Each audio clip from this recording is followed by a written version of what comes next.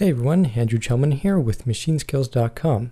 As always, make sure to subscribe to us on YouTube, stay tuned on our website so you don't miss any free machine tutorials. In this video I want to cover sample editing on the Maschine Studio hardware. And the workflow on the hardware is very fast, it just takes a little bit to get used to. So hopefully this video can get you started with editing your samples. So first things first, I'm going to play my sample here. And before I even start editing the sample, I want to change a couple of parameters just to make things easier to play out and see what we're actually editing. So first thing, I'm going to go to my sound tab up here. I'm going to make sure I'm on the first page of parameters with these arrows at the top here. And I'm going to work with polyphony here, and if you're not familiar with this, this is just a function that allows you to tell Maschine how many times to let the sample play. So it defaults to 8, and this means that the sample can be playing 8 times at a time before it starts cutting itself off. So you can hear that. Now you can hear it's very hard to actually understand what the sample is sounding like. So I like to bring my polyphony down to 1, and this basically cuts the sample off as soon as you play it again. So it's a lot easier to understand what the sample is actually sounding like, and when we start editing it, that's going to be very important because otherwise we wouldn't actually hear the edits that we're making. So once we have the polyphony set, I can scroll over one page, and this is something that you can work with if you want to. You can turn the one-shot mode down to one of these other options here, and that will allow you to only have the sample playing when the pad's being held down. But I like to leave it on one shot, and then use the choke feature with the shift and the mute buttons down on the bottom of the hardware. So now that we have all those options set up, I'm going to go into the sampling menu and actually start editing. So that's located right here, and on the second tab, go to edit. So the first thing I always do is change the start and the end points and actually get my sample the length that I want to work with. We can do that using these two knobs here. So I can just bring in the start, bring in the end to whatever I want.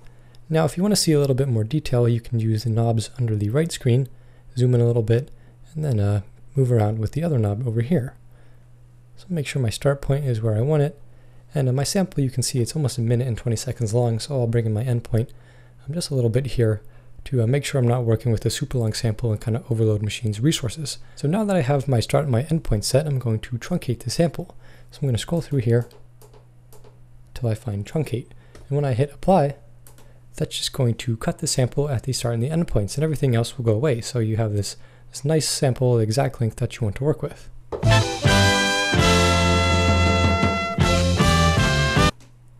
So now that that's all ready to go, I'm going to move through some of the features and show you what they do. First of all, we have normalize, and this is going to increase the gain of the sample until it starts clipping. So if I normalize my sample here, you can see that the size of the waveform increases, showing you that the sample is actually louder now. And it's up to you if you want to increase the volume of your sound, or if you want to increase the volume of your sample and then change it from there. I personally like to normalize my samples and then edit the sound volume. That's just going to give me a baseline to work from. Now moving on, we have a reverse function over here. And you might be able to tell this is just going to reverse your sample. But this is a good time to show you the differences between play range, and then if I scroll over with this arrow over here, it's going to give me selection range here. And play range, if I'm selecting this is going to give me the start and the end points of my sample. So if I bring it in, that's what we did when we decided to truncate our sample. But if I go to selection range, if I move this in, you can see that highlighted gray section is showing a part of the sample while the start and the end points stay the same. So if I just want to select a certain part of my sample with the selection range and then apply reverse, this is only going to reverse the selection that I had selected in the range here. So that's just a nice way to selectively edit your samples. If I undo that, I bring my selection range to include the whole sample and then reverse it. Now the entire sample is reversed instead of just that selection that we had previously. And moving on from this, we have fade in, and again this is just going to pretty self-explanatory. If you just bring in the selection range, you just bring in the selection range here, then fade in.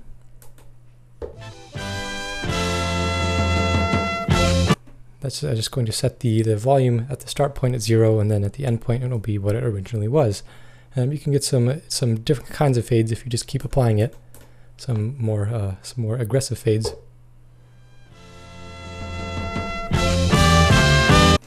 Some things to experiment there. And next we have fade out, so it's the exact same thing.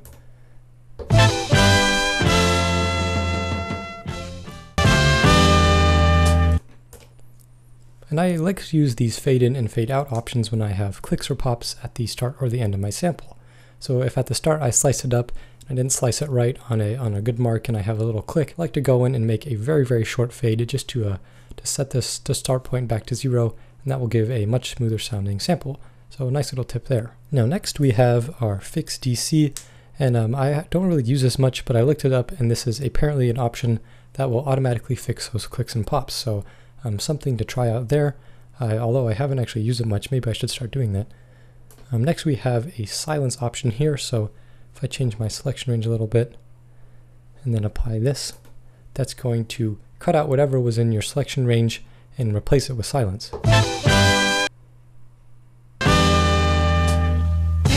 So that was a little bit long there, but you get the idea. Moving on, we have a cut option. So let's just go make our selection range a little bit smaller here. Apply this. That's going to do the silence option, but instead of just adding silence where their selection range was, it's going to actually cut it out. Once you do this, you can go over to the paste option here, which we'll get to in a little bit, and then paste that section that you cut out and put it in a different part of the sample. I'm going to undo that, go to copy, and this is just going to copy whatever you have selected. So if I do this and then go over to paste, I can change my selection range here and then paste that here. That's going to just, as you would expect, put the sample selection where you want it to.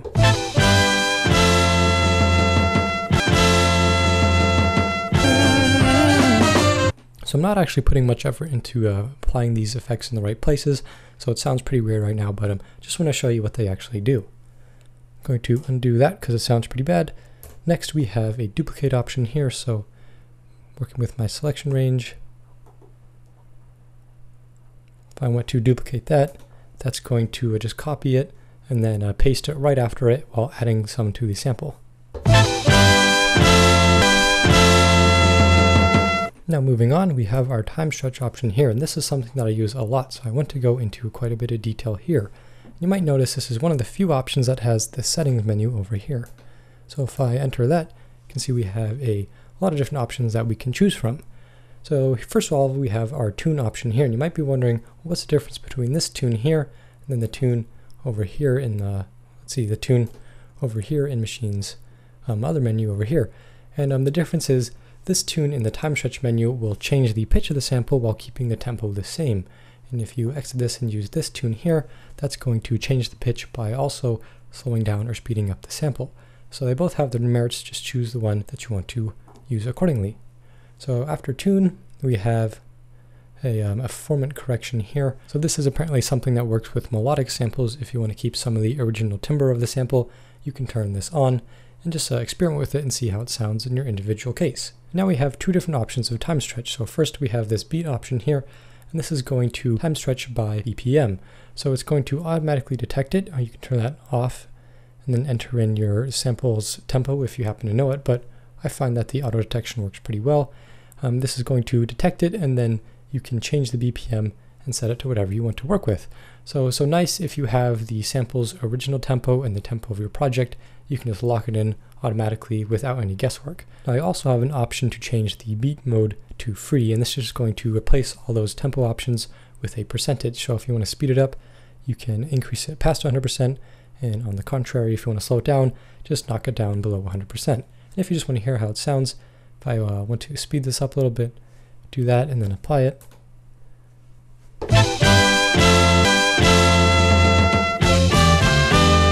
So I still have some edits from some of the previous options there, but so you can hear that the sample still sounds very good. There's not any artifacts or anything like that.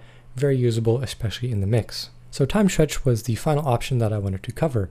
I hope going through some of those different editing features and showing you what they do on an actual example can help you get working with the features in your own projects. As always, make sure to leave any comments or questions if you have them. Any tutorial ideas would be greatly appreciated for next week, and I hope to hear from you all soon. So take it easy, and I will see you on the next video. Thanks for watching.